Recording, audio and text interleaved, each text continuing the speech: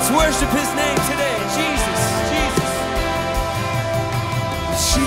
Jesus, Jesus, our strong tower, our strong tower. Jesus, Jesus, there's no one higher, there's no one higher. Sing that with us now. Jesus, Jesus. Come on, lift it up, church. Jesus, our strong tower, you're our strong tower. A little bit louder, come on. Jesus, oh Jesus, there's no one higher, there's no one higher. Oh Jesus, sing it. Jesus, our strong tower, you're our strong tower. We lift you up and say, Jesus, Jesus, there's no one higher, there's no one higher. Give him praise.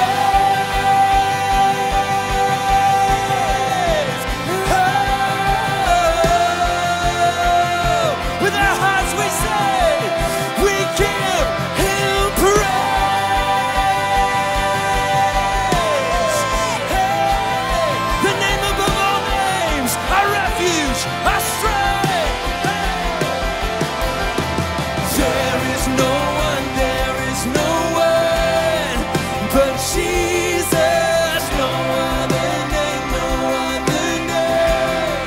that saves us now and forever. You will be the name we're running to. Forever we run to you, we run to you. And there is no one but Jesus. No other name that saves us now and forever. You will be the name we're running to. Oh, you're the name we're running to. Our Savior, our Defender, our strong tower. Hey, lift him up today. Our strength, our shield, our song, our mighty fortress. We bless the name of the Lord. Yeah. Thank you, Lord. Thank you, Lord. Come on, church, we need to sing today with depth, with grit, with strength today. We've all seen the images the last few days. It's been confronting. It's been overwhelming as Russia has invaded Ukraine, and we've seen tanks in these modern streets crushing cars, fighter jets up in the air above cities that could look like Denver. It's confronting. Children, moms trying to get out. What can we do today? What we can do today is one of the things that we are best at. We could sing today. We could sing a song of truth over the different lies that are going on. The Bible says in Psalm 42 that God is our song in the night. Ukraine needs a song in the night right now. So we could enter in with them. We could stand in solidarity with them by singing a greater reality than the reality that they're facing. There is great strength in when we sing, because we do not battle against flesh and blood, but against the rulers and authorities and the powers of darkness. So when we sing, darkness is pushed back. And the Lord has given us a song to sing. Our God is over all. Should war break out around us, should threats assault his reign, there is a truth, unchanging, unmoved by anything. Our God is over all. We believe that as the church, so we can enter in today. We don't have to stand 6,000 miles away and just hope. We could stretch our hands out to that place, and we could say over the city streets, Jesus. Over that nation, Jesus, King Jesus. We stand upon the truth today. And we go to war for our friends, our brothers and sisters over there. We sing with strength today. Our worship rises. So God, would you come? Do it, Lord. Do it, Lord. Come on, church, let's sing today with a different type of faith. Let him hear us sing. The Lord is our light. The Lord is our light and salvation. Why should we retreat in fear? The Lord is our strength. The Lord is our strength in our weakness. So why should we betray our faith? There is a song to sing when darkest nights begin, a song of holy defiance. For every evil thing will tremble when we sing, the sound of hearts undivided. Sing this song in the night. Our God. Lift it up, church. Our God is over all.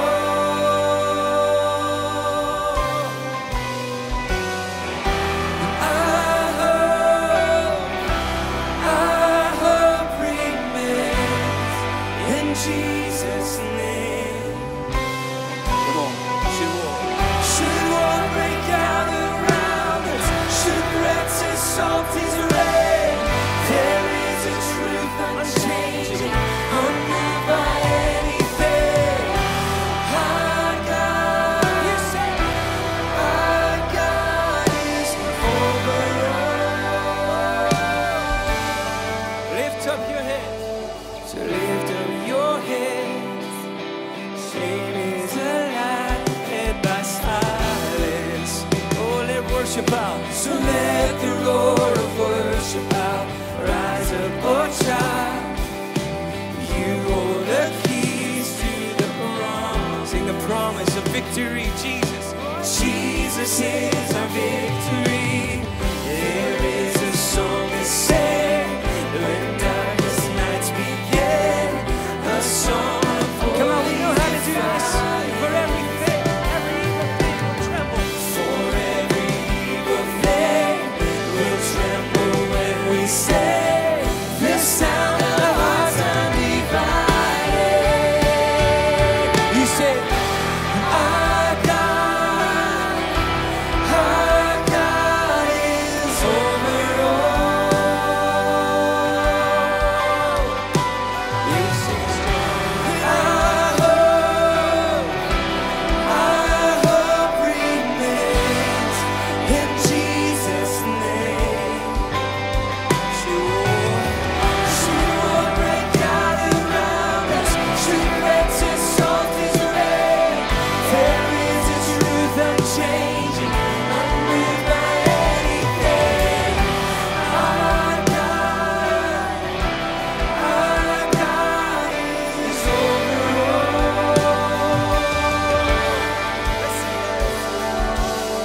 Let our praise stand in protest against the ways of the enemy today. Right back there in the back of the room, up high is the Ukraine flag. Let's sing this section over that. Over the city of Ukraine, we speak Jesus. Over the streets, we say King Jesus. Over that nation, Jesus. Church, come on, with faith. Over the city, Jesus.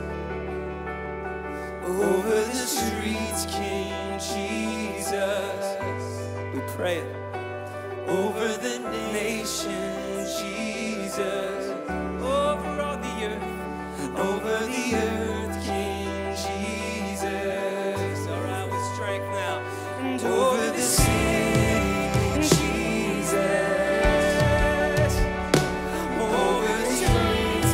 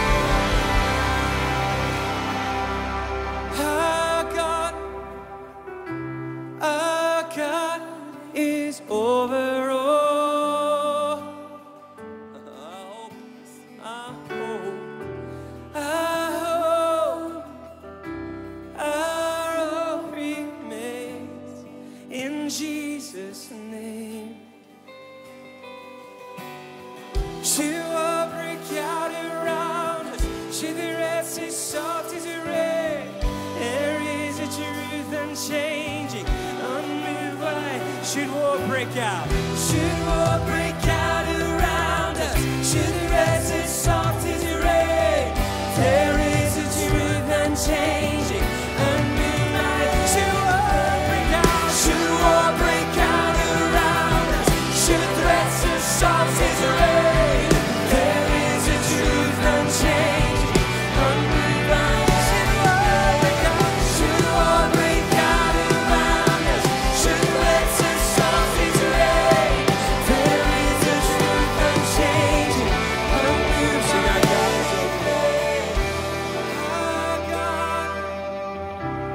Our God is over all. Yes, you are. Yes, you are. Trust in you. Trust you are. We declare, we know that you'll return to judge the living and the dead. And we know that your kingdom will have no end.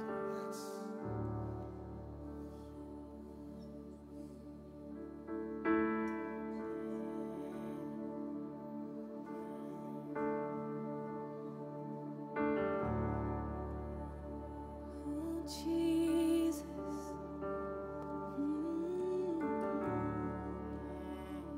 We trust in the name of Jesus. You were the Word at the beginning, one with God, the Lord Most High. Your hidden glory in creation is now revealed in you, our Christ. What a beautiful name it is. What a beautiful name it is. The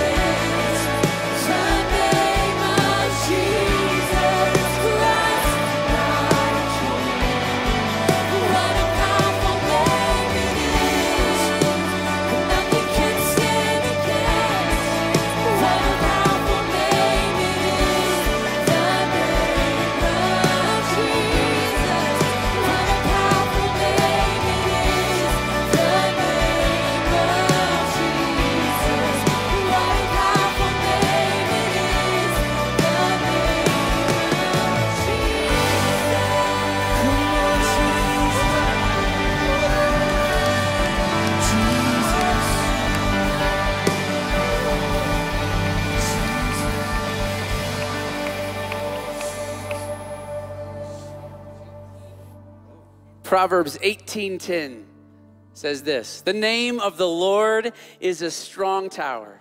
The righteous run into it and they're safe." You know, I saw a picture this week of an elderly lady in Ukraine that was the perfect embodiment of this passage. As bombs are falling, gunfire in the streets, air raid sirens are going off, she hears the bells of her church and she stops and lifts her hands before the mural in front of that place and begins to pray for her country. Amazing. As her nation is being shaken to the core, she's remembering that she's a part of a kingdom and a king that can never be shaken.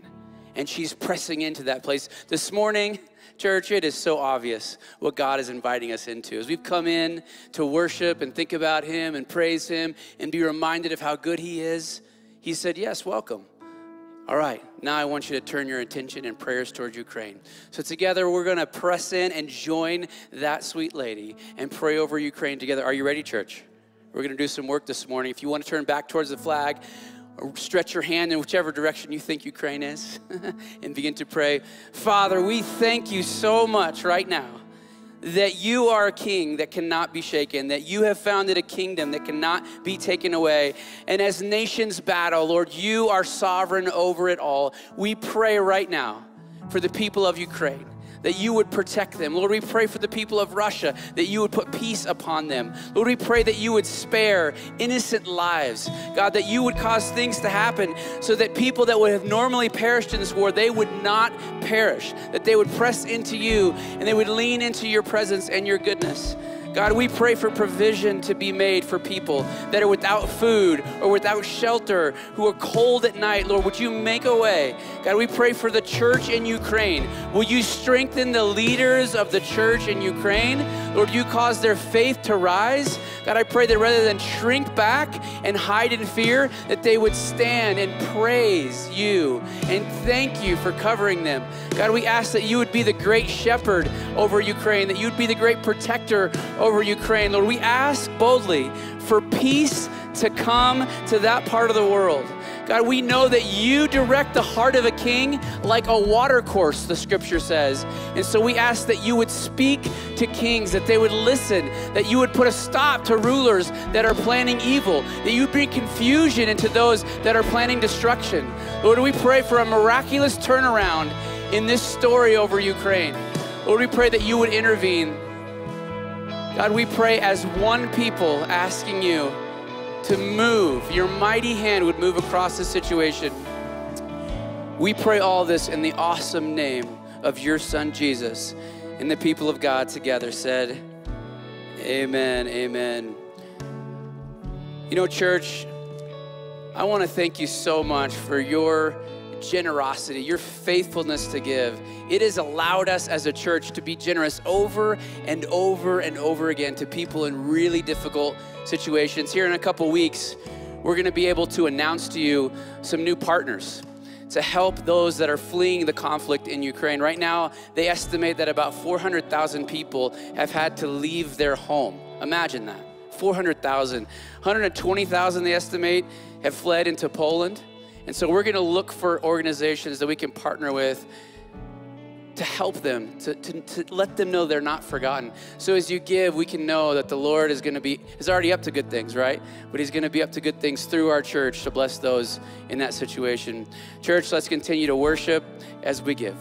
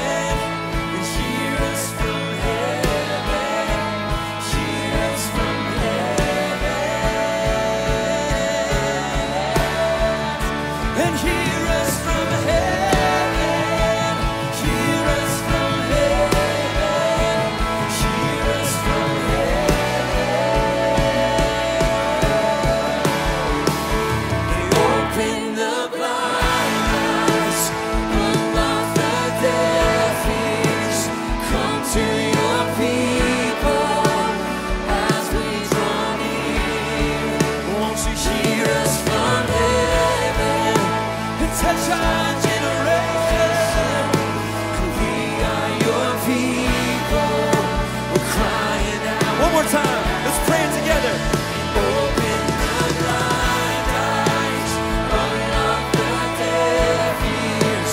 Come to your people as we draw near, and hear us from heaven. Touch our generation. We are your people. We're crying out in desperation. Lift him up one more time together. Let's lift up our Father in heaven who hears us. Who hears us. Thank you, Lord. Thank you, Lord. You know, worship isn't just about the lifting of the hands. It's also about the reaching of the hands to our brothers and sisters in need. So let's keep asking. Let's keep seeking. Let's keep knocking. Let's keep praying on behalf of our brothers, the church, our sisters, the church in Ukraine. Let's do it together. Amen, church. Oh, come on, amen, church. Yeah. We've been in a series called Who is God? Pastor Brady's going to come and lead us today. But before we do that, why don't you turn to somebody, tell them you're glad to see them, maybe meet a new face, and then feel free to take a seat.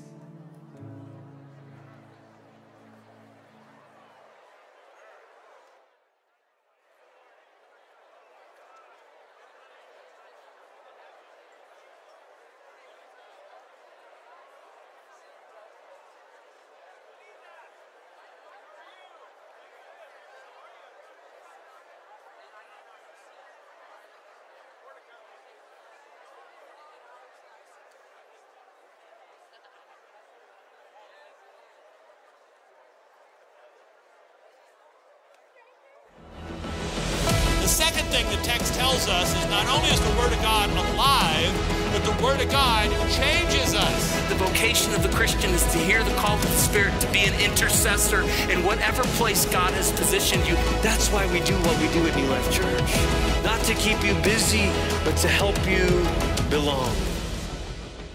All right, good morning. Good morning. How are you? Yeah, thank you very much. Good morning to all of you. Like 3 people responded back, so good morning, everybody. Up to 8 people now. You are very warm, responsive. So good to have you today. I want to just welcome all of you that are watching online. We have tens of thousands of people that watch us locally online. We're so grateful you've joined us. And I hope you felt at home and in your apartment what we feel in this room, that there is something powerful about coming together, right? And I knew all week long, as we all probably were glued to our TV stations watching the events unfold in the Ukraine, I knew this for a fact. I knew that if I could get into this room with you today, that my perspective would change. My heart would be filled, that something would shift in my mind and heart, and that's what happened. And I think of that song that we sing sometimes, you know, this is how we fight our battles. And this is, worship is warfare. Worship is joyful and a good, and it's refreshing, but worship is a battle. And we just declare the truth of God's reign over Ukraine. So I want to remind you that Monday, Tuesday, Wednesday, and Thursday at 7:30 in the morning and at 12 noon, all this week, we'll be praying. And in all of those prayer meetings, we will have a dedicated time. In all those prayer meetings where we pray over the people of Ukraine. So if this is a burden to you like it is to me, then come to as many of these prayer meetings as you can. And I love the timing of this because this Wednesday night is First Wednesday. So we're going to gather in this room, and I'm just going to ask you to do something. If you've never come to First Wednesday, come this week. Just cancel, unless you're getting married or your children are getting married, cancel it. I'm serious. Cancel what you're doing, and let's pack this room Wednesday night for worship and prayer. It's that important. It's that important for the church to come together and show strength to the people of Ukraine. Can you imagine what they would give today if they had the freedom to gather?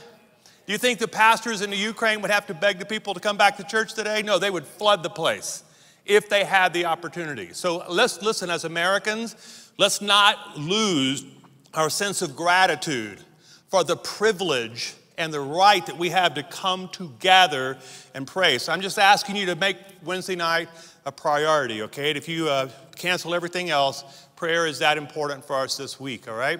Turn in your Bible to Genesis 22. And we are in a series we're talking about God the Father, God the Son, God the Holy Spirit. And for the last 6 or 7 or 8 weeks, we've talked about who is God the Father. And today, this Sunday, is the last Sunday we're going to talk about the Father. We're going to talk about him every Sunday, okay? But we're going to specifically talk about him today. And then next Sunday, we're going to talk about the attributes. Who is Jesus? Who was he? Who is he? And we're going to start that next Sunday. But I'm talking today about one of the big ideas of God the Father today. And I'm going to talk to you about the Father is a provider. A provider. Now, when I was growing up, my dad and Pam's dad, Stanley, my dad Leland, Pam's dad Stanley, whenever we were with them, Pam and I had these memories, even when we were a young married couple, anytime we were with our dads, we never had to buy anything. I mean, it was just, maybe it's a Southern thing, maybe it's a dad thing, but just when you're with your dad and he has his wallet, we never reached for our wallet, because if we did, he would go, no, you're not buying it. And there were times when Pam and I probably had more money than they did sometimes, but still, it was something in my dad, something in her dad that always wanted to buy. Now, I have paid it forward with my own 2 kids. In fact, I'm under the strong suspicion that the only reason I get invited anywhere is because I'm going to buy. See, I thought it was because they wanted to be with Dad. Dad's funny. Dad's cool. It's good to be with Dad. I don't think any of that's true anymore. I think I have uncovered the lie that as long as Dad has a wallet, Dad gets invited. I think that's true. All right, so I don't know. I'm not trying to put stereotypes on men, but I do think there's something built into the dad psyche. There is something built into the man's psyche that we want as fathers, as husbands, to provide, to make sure that the home is cared for, to make sure that the people around us are cared for. I think it is built into the male psyche. And where do we get that? I think it comes directly from God the Father. And so I'm going to tell you today 3 epic stories in the Hebrew Testament. These 3 stories you've heard before. And they are stories that if you grew up in church, or maybe you've been in Sunday school, or you're familiar with the Bible story, you're not going to be shocked by these stories. You're going to remember these stories. And I believe they're epic, and I believe they're memorable and powerful because God wants to convince his children that he is indeed the ultimate provider for all that we need. Can somebody say amen? All right, so we're going to start off. This is one of the 3 stories, and it's the most famous camping trip in the history of the world. This is the story we're going to start off. You think you've been on an epic camping trip? I'm about to tell you about the most epic camping trip in the history of the world. Now, turn with me to Genesis 22. I have verse 9 up there. I should start with verse 8. Let me just tell you what verse 8 says. So God comes to Abraham and says, Abraham, I want you to take Isaac, your only son, to the top of the mountain, take a big pile of firewood, and when you get to the top, I want you to sacrifice him. Now, stop just for a moment. I know, that's a crazy story. Crazy story. The Bible is full of these, by the way. And if you don't have a Bible, I would love to give you one today, because the Bible is full of these kinds of wild stories about God trying to show us something about his nature, okay? And sometimes God has to go to extravagant lengths to get our attention, and this is one of those stories. So verse 8 says, now, Isaac's no dummy. Isaac's probably 16, 17, 18, maybe even 21, 22 years old. He's grown, he's mature, and Isaac is he's looking at this whole process. He goes, Dad, I don't mind going to the top of the mountain with you. I don't mind carrying the bundle of firewood to the top of the mountain, but there's one key ingredient missing here. There is no ram to sacrifice.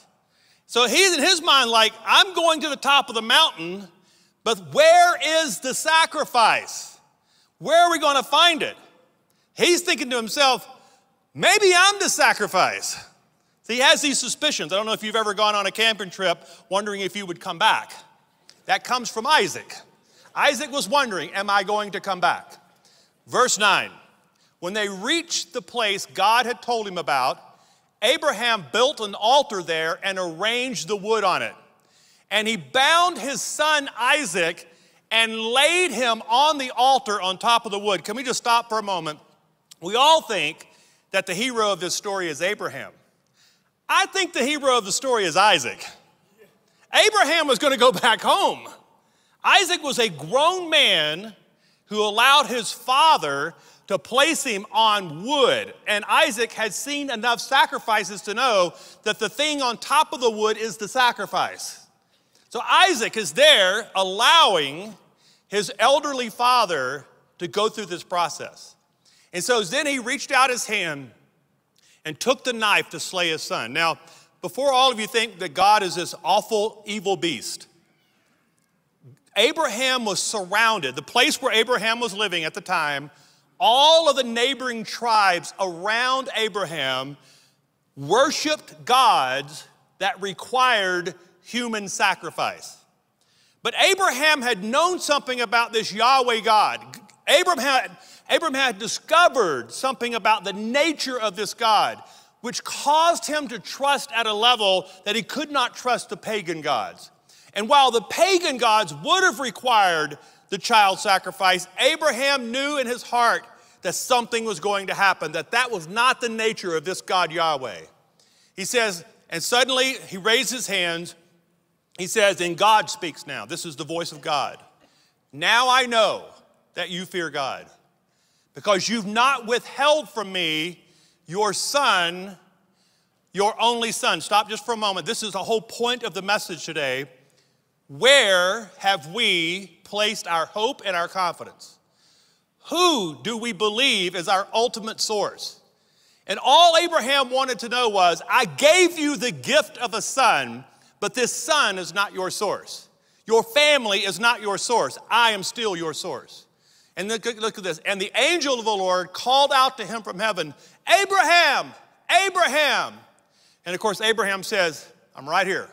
Here I am. He says, do not lay a hand on the boy. Do not do anything to him.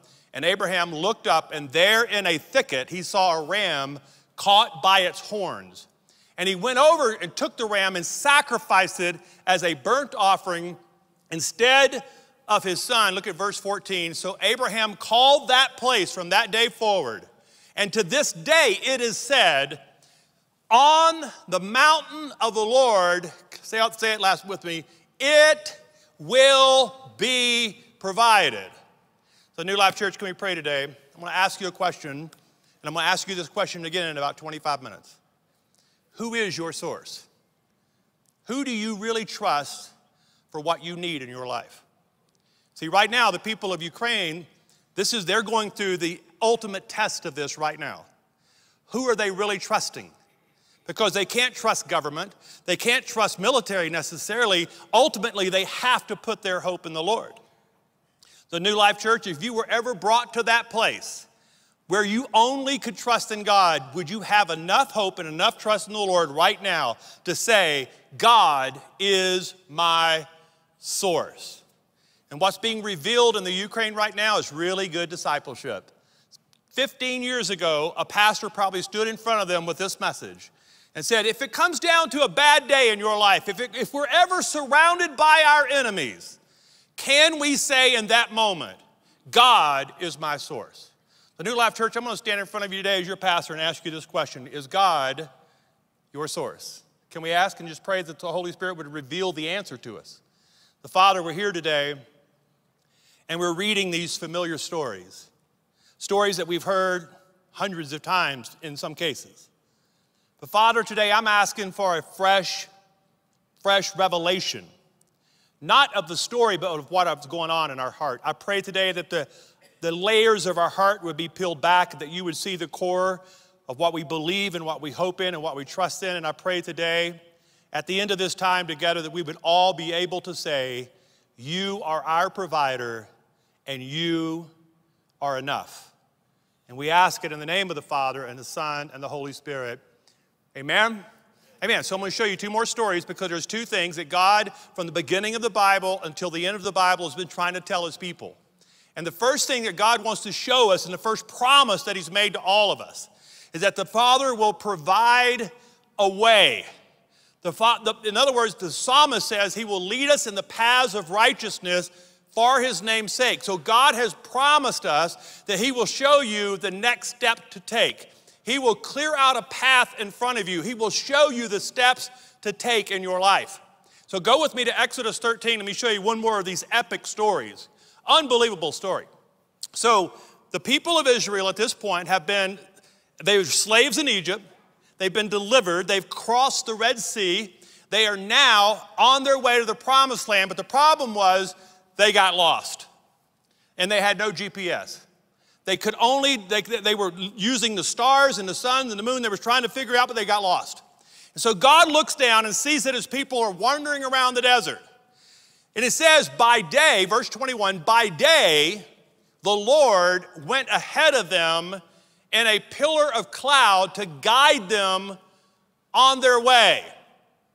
And at night, in a pillar of fire to give them light so that they could travel, listen to this, by day or night. Leave that up just for a moment. This is very important to catch. On your best day, when everything seems pretty good, when the kids are behaving, your husband doesn't come home, everything's going great. I said that because the woman, I was in Honduras a few weeks ago, and the pastor said to me, 2 years ago, all the women in my church were coming to me and saying, Pastor, would you please pray that our husbands would come home more often? He says, now that the pandemic is here, those same women are coming to me and saying, Pastor, would you pray that our husbands would go away and go to work? It doesn't matter what condition you find yourself in, right? It's never enough. Here's the point. On your best day, the Lord wants to guide you. And on the days where it seems dark and dangerous and unpredictable, the Lord wants to guide you. And the point of a cloud by day and a fire by night is God is saying, no matter what condition your life is in right now, I will guide you and lead you. I will show you the way. And then listen to this, it gets better. Verse 22.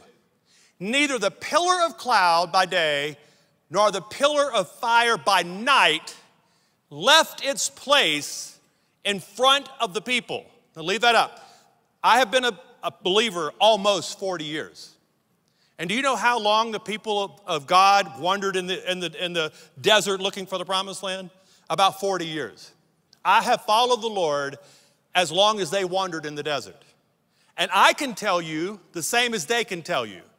For the last 40 years, when Pam and I have had perfect days, and in the last 40 years, when Pam and I have had dark days, the Lord has never failed to show up and lead us every single hour of every single day. I can say that with absolute confidence. For the last 40 years, the Lord has guided me. Here's what I believe. For the next 40 years, the Lord is going to guide me.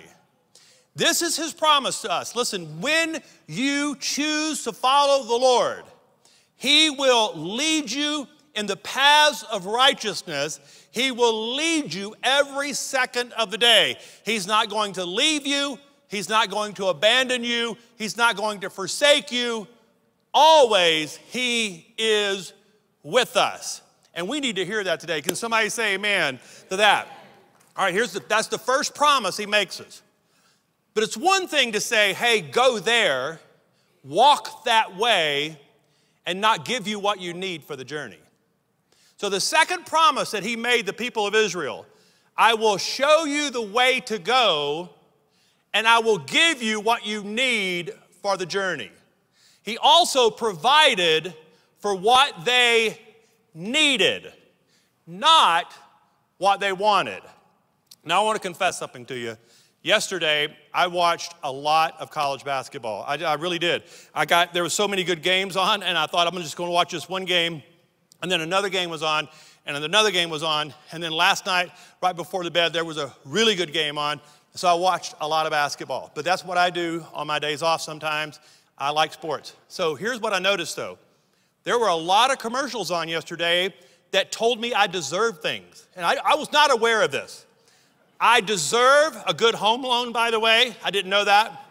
I deserve white teeth. I did not know that.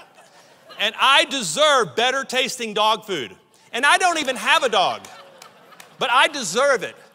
I did not realize that the Bill of Rights included home loans, white teeth, and dog food. But according to these experts that were on my television, they said, get the dog food you and your dog deserve. Have the white teeth you deserve. They never failed to mention that I should be taking care of the ones I already have. I can just simply replace these because I deserve them. And I did not realize that I deserved a really good home loan, but apparently my mortgage company has not told me that. Here's the point. All of the commercials are trying to create in you appetites that are not healthy. They're trying to tell you that you need something, you want something, and you should have it, right? Here's the promise that the Lord gives us. He didn't say he would give us what we wanted. He said he would give us what we needed. So let me show you this. Now skip ahead to Exodus 16. So we go from Genesis 22. The story continues. They're still in the desert, okay? Still in Exodus 16. Verse 14. When the dew was gone, they walk out of their tents, and on the ground, thin flakes like frost were on the ground. This is why I believe this is where frosted flakes were invented. God gave us frosted flakes. So if you're eating frosted flakes in the morning, you're in the biblical narrative, okay? You're just participating with the Lord. He says, you've never seen this before, have you? Flakes like frost were on the ground. And they were on the desert floor. And when the Israelites saw it, they said, this is good stuff. They said, what is it? For they did not know what it was. And Moses said to them, listen to this is so important. It's the bread the Lord has given you to eat. The bread is a basic thing. It's a basic part of your diet. But this was from the Lord. And so the Lord then gives them this. The Lord commanded them, each one is to gather as much as he wants. It's not what he says. Gather as much as you need. So take an omer. Now an omer is like a quart jar. Think about a quart jar about this big. He says, take a quart jar, an omer, for each person you have in your tent. So if you had 8 kids, a husband and a wife, that's 10 quart jars. If you were 3 or 4 quart jars, 3 or 4 quart jars. So you can imagine every morning you get up, you take your quart jars, you go out of your tent, you fill those quart jars with that amount. And listen, this is one of the most miraculous statements in all the Bible. The Israelites did as they were told. So, I mean, that's one of the few times they actually did what they were told. But listen, you don't mess around with breakfast, all right? I'm not going to disobey when breakfast is involved. And so they were obedient. They went out and they gathered much. Some gathered a lot because they were greedy, or maybe they were big. I don't know. Maybe they're tall people. Maybe they didn't need more. Some gathered little. But when they measured it by the quart, he who gathered much did not have too much. And he who gathered little did not have too little. Each one gathered as much as he needed. Now think about this. Who was it that told them to leave Egypt and to go to the promised land? God the Father. Who told them to follow the cloud by day and the fire by night? God the Father. So if God the Father tells you to do something, and God the Father points out a path for you to follow, here's what I can tell you is an absolute guarantee from the scriptures.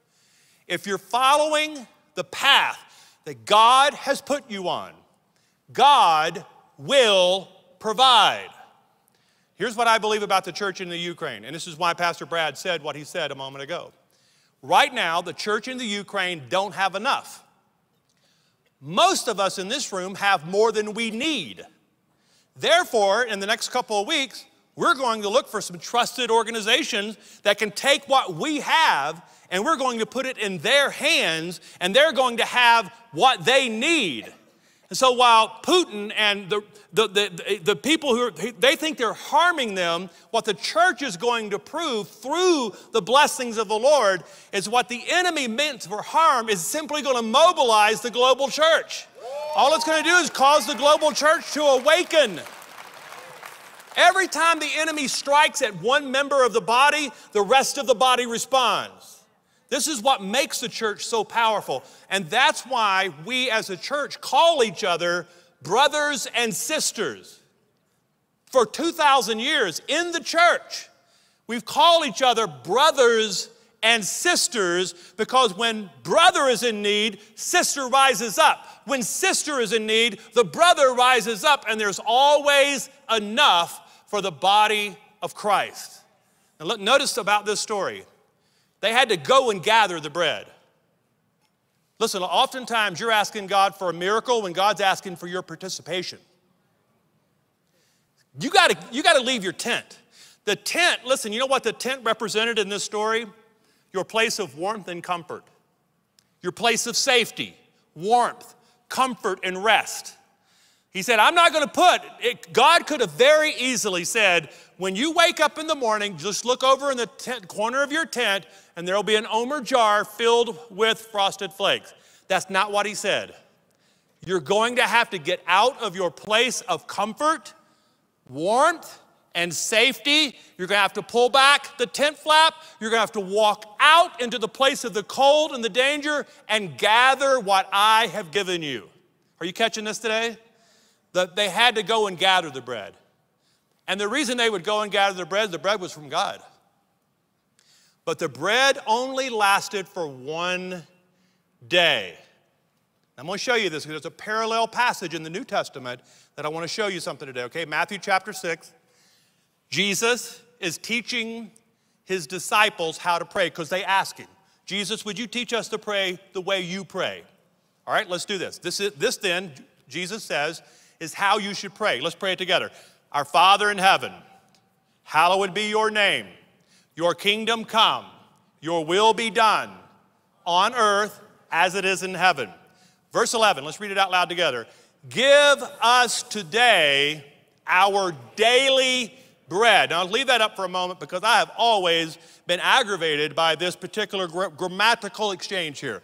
I don't know if you know this, but I was an English teacher in high school. I know it's not apparent by listening to my language sometimes, but I actually taught high school English for 4 years. And one of the things that drove me crazy about high school students is their overuse of the language. Concise, be clear. To me, this is not concise or clear. If I were writing this passage of scripture, I would have said, give us today, in other words, it feels redundant. Give us today our daily bread. I would have said, give us bread today. Give us bread today. Put that up, please. Go ahead, put it up. One more. One more. Why not? Come on, put them up. Hit that button. Why not? Why not give us bread today? That's not it. I think the computer crashed back there. All right, here we go. Yes. No, it's up over here, but it's not over here. There we go. Give us bread today. And come to the prayer meetings, by the way, in case you've forgotten. In case you've forgotten about that. Bless their heart. They're under such pressure back there. Can we just give them a hand one more time for even attempting? If they can keep up with my ADD, they should get like a gold badge in heaven, all right? Why not say this? Give us bread today. That would have been a clearer, more concise way to say that prayer. But that's not what Jesus said. Jesus was actually using Exodus language in the Lord's Prayer. Because today refers to when, and daily refers to an amount. Give us today our daily bread is saying two different things that we all need to catch. The word today means a timing, when you need it.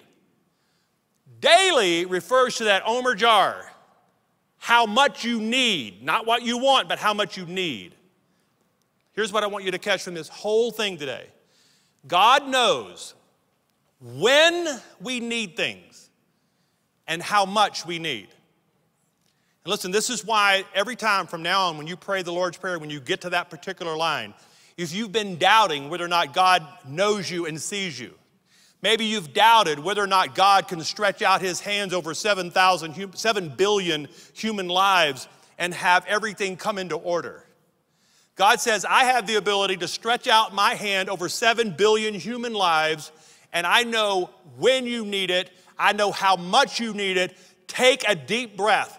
I am the one that started you on this path. I am the one that told you where to go. I would not tell you to go somewhere if I did not provide you for the journey. And some of you need to hear that today. You've not doubted the path that God's put you on, but you're doubting whether or not he will provide for you. If God did not put you on the path, you have to provide for yourself. But if God put you on the path that you're on right now, he, by his own promises, is guaranteed to provide what you need. That's absolute truth. Here's the pivot point though, okay? Here's the only requirement. God has only one requirement for those two promises. Two promises, one requirement. The Father wants to be our only source. That's the only thing he's asking. So we just read Exodus 16, Genesis 22, where all these promises that he's made. Look now at Exodus 20, verse 3. This is the very first commandment. You shall have no other gods before me. That's the first commandment that makes all the others possible. Because you can't follow the other 9 commandments unless you get commandment number 1 correct. No other God before me. So Moses and Abraham, all of them, they were living in a polytheistic world. There was a God for everything. There was a God for war, a God for food, a God for the crops, a God for water. There were hundreds, if not thousands of gods. And God says something remarkable. Yahweh God says, I actually want to be the only God for everything. And by the way, he's not tempting us. God does not tempt us. But he does test us with this.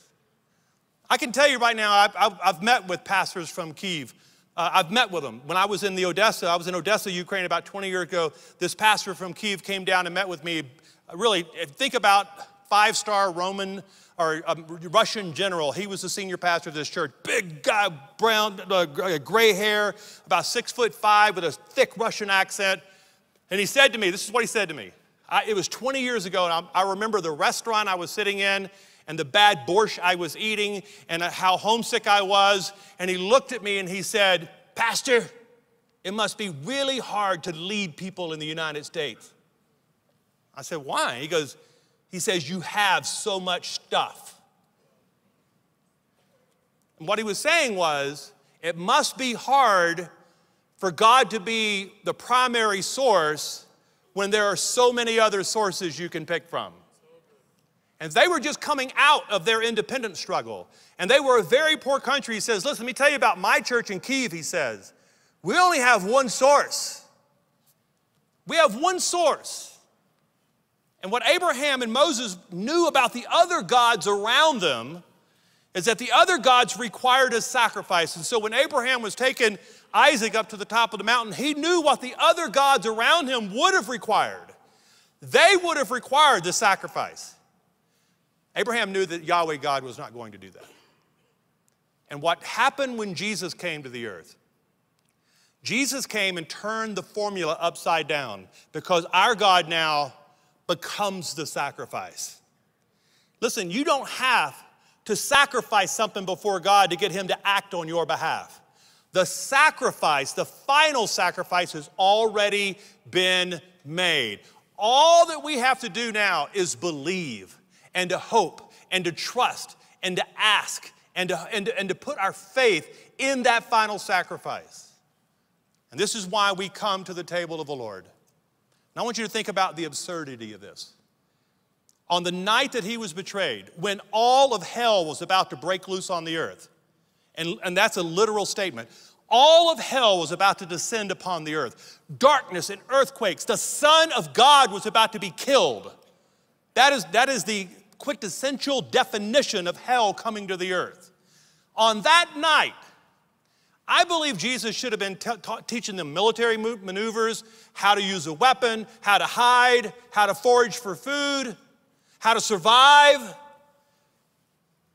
how to stand up to their enemies. That's not what he did. He sat down at a Passover meal and he ate with them. Because Jesus wanted a meal to be the thing that we remembered about him. Why? Why did he want a meal to be the thing that we remembered? Because in John chapter 6, he told them, I am the bread of life. Your forefathers ate the manna in the desert, yet they died. But here's the bread that comes down from heaven, which a man may eat and not die. I am the living bread that comes down from heaven. If anyone eats of this bread, something eternal happens in your heart and soul. When you hope and trust and put your faith in Jesus, he says he will live forever. In other words, death does not have the final word over you. Death is not the final victor and does not have the final word. Death, hell, and the grave comes under the authority of Jesus, and we have a different hope, a different passion, a different life when you say yes to Jesus because we've eaten of a different bread. New Life Church, listen, when we come to the table of the Lord, this meal that we're about to take, and by the way, it's awful. The bread's awful. The juice is barely palatable. It's hard to open, and I like all of that. I'll tell you why. Because I believe Jesus takes the most ordinary, mundane, tasteless things in our life, and he breathes life on them. In other words, this meal was never meant to be extravagant. It was meant to be common. It was meant to be daily, something you would eat every day. Daily bread that gives us daily strength. And this meal that we're about to take reminds us that Jesus is our provider, and he's made the sacrifice to be our provision. Would you stand up with me this morning? Stand up together with me. I want to pray over you. I asked you a question about 25 minutes ago. And I believe the Holy Spirit is, just for myself, if no one else needed this message, I needed to hear the message today. Because I'm at a stage in my life where I have options. I have other things I can depend on. And I'm here today to tell you, as your pastor, I started with an absolute allegiance on Jesus and Jesus alone. And I'm going to finish with an absolute allegiance to Jesus and Jesus alone. Jesus was enough when I started on this path, and Jesus is enough right now. And New Life Church, would you just close your eyes and lift your hands toward the Lord?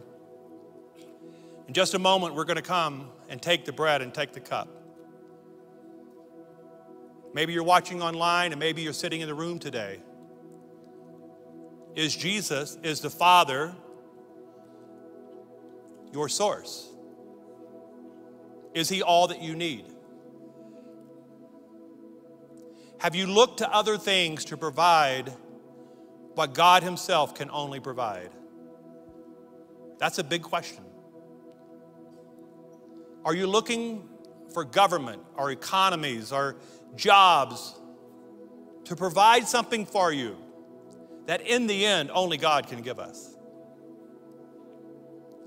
So Father, today we confess that we've turned our eyes away to worthless idols, and we have chosen to worship things that cannot bring life to us. We confess that today, and we thank you that you've already chosen to forgive us. And we receive grace. We don't receive condemnation for that. We receive grace, but we confess it out loud because it's important to confess it out loud. But Father, today we thank you that we make a choice today to have no other God before us. You are enough. Christ is enough. His resurrection, his death, his everything, his ascension into heaven is proof to us that he is enough. So Father, today we pray now for the beautiful people in the Ukraine. As this truth is being tested today, I pray you'd give them strength. Fill them with hope and faith today. I pray you would surround them. I pray for a thick presence of the Holy Spirit. Wherever those believers are, I just pray they would feel overwhelmed. I know it's coming up on nighttime and their bedtime tonight. It's about 10 o'clock in the Ukraine right now. But Lord, I thank you as they lay their heads down to sleep tonight and bombs are bursting all around them. I pray that the sweet, powerful presence of the Holy Spirit would overshadow them and give them rest and strength and comfort tonight. I pray their children would lie down in safety and rise up in strength. And I pray that you, oh God, would be glorified, that you would push back the oppressors and reestablish justice in that country. And Lord, we declare here in Colorado Springs that Christ is King. You are Lord, and you are enough. So I pray today as we sing this song, as we prepare our hearts to come to the table of the Lord, that you will remind us of that as we sing. In Jesus' name. Let's sing this song, and then we'll come into the table of the Lord.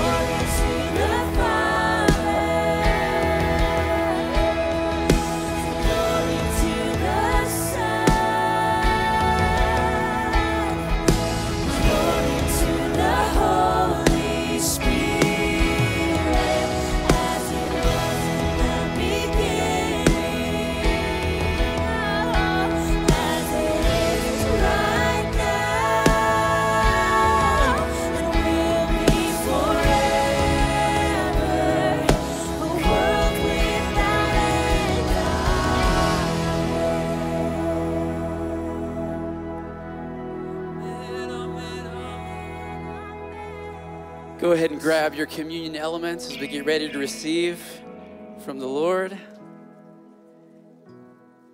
As we come to this table, our hearts are filled with joy because we're coming to the table of salvation, where God reminds us that he's not a God that's looking to us to make some sacrifice to get his attention, but rather he's the God who he himself became the sacrifice for us. What amazing news that fills our hearts with love and hope and joy that God's intervening on our behalf. That there was a bread that came to our forefathers in the desert, but they still died. But he's offering us a bread, the bread of his body, his own blood, that anyone who partakes of this will never die. And I love that Jesus used that word, anyone. Because sometimes we come to the table of salvation and we go, me? God, I see this gift, but you know what's behind me? It's in my past. You know what I've done? Maybe this table's not for me. Maybe I can't come to this table. And Jesus steps right into our space, grabs our face and looks into our eyes and said, I died for you. I died for you. I died for you. Come, receive. Let me show you what it looks like to live where I'm your source, where I'm your sustainer, where I'm everything. And on the night, not some ordinary night, but on the very night Jesus was betrayed, he took the bread, and when he blessed it, he broke it. You can break that little foam wafer in your hands. He said, this is my body given for you. Do this in remembrance of me. Let's take the bread together.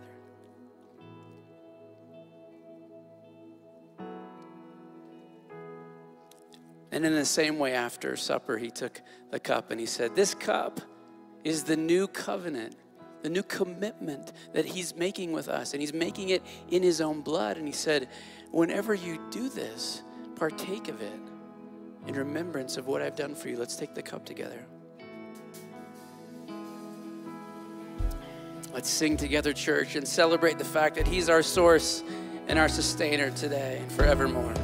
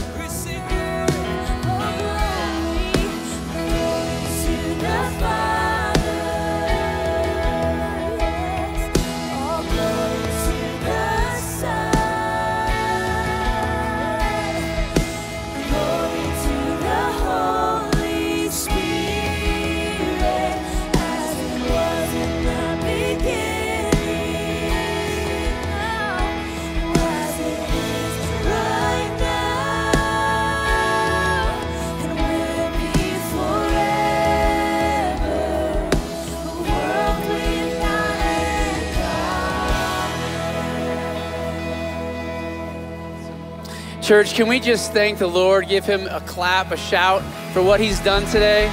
God is so good. He's so good to us. I want to invite our team forward, our ministry team forward. There's going to be pastors and leaders up here. Maybe today, as Brady was opening God's word and talking to us about God being our only source, that you today for the first time said, God, I'm giving up on all this striving, all this chasing after other things, and I want you to be my source. Maybe you made that decision today. we'd love to know about it. We'd love to pray for you. Also, if you're new in the last few weeks or today, there's a spot right out here in our lobby. If you go out these center doors a little to the left, it's Connect Center. You can see a big sign. That's where you can learn about next steps, about how to get involved here at our church. What beyond just attending Sunday can you be involved in? There's so much, right, happening this next week. We got First Wednesdays. We got how many prayer meetings? 8 or something like that? It's crazy. Jump in the middle with us. It's going to be a fantastic week. Church, can you open your hands? I want to pray a prayer of blessing over you as you leave. New Life Church, family of God in North Colorado Springs, may you know that God is your source, that God is your provider, that he is your sustainer, that he will not leave you or forsake you, that he's going to fill you to overflowing in your workplaces, in your schools, in your neighborhoods, so that you can be the light of the world and reflect who he is to those around you. I bless you in the name of the Father and the Son and the Holy Spirit. Church, go in peace. See you Wednesday, if not sooner.